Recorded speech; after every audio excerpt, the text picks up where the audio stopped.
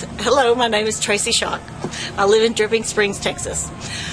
When I met my husband, he was on a low-carb diet, and he was pretty limited on what he ate. And I really wasn't into the low-carb thing, but to be supportive of him, I was trying to expand on his menu.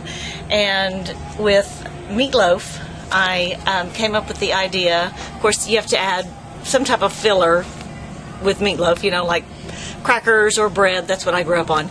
But to try and make it easier and come up with a one-dish thing, but also stay within the low-carb idea, I took the pork rinds and the hot spicy ones, and crushed them up and used them as the filler.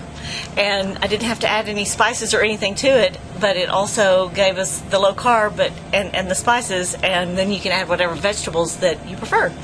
And it works really, really well. And then I just poured tomato sauce on top of it and cook it in a cast iron skillet, which is what I grew up on. But it was a wonderful, wonderful way to make meatloaf. That's the way we grew up, was with, you know, doing it when I was a little girl. I learned from my mother and my grandmother, and I still have the cast iron skillet that came from my grandmother. Believe it or not, I kind of have that nostalgic type of attitude, you know, and keep using the same things. It gets passed down from generation to generation, you know, so it's very important. Including, clearly, your meatloaf recipe. Yes, yes, definitely. It's the same thing Grandma used. I just modified it a little bit to fit my husband's low-carb diet by, you know, using the... And it has to be... you have to be real careful, because some of the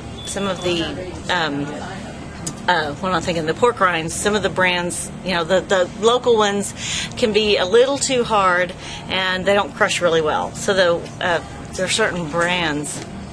I think it's the Bakettes, or what is it? There's particular brands that work better. If you feel the bag, and you can tell which ones the softer ones break up easy, and they smush really well, and they work really well work in with the meat really well.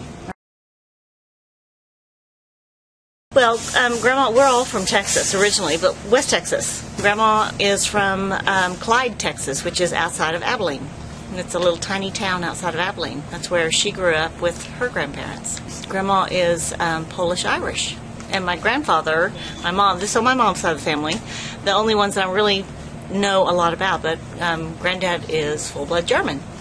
So that's where we all come from, and that I associate with mostly.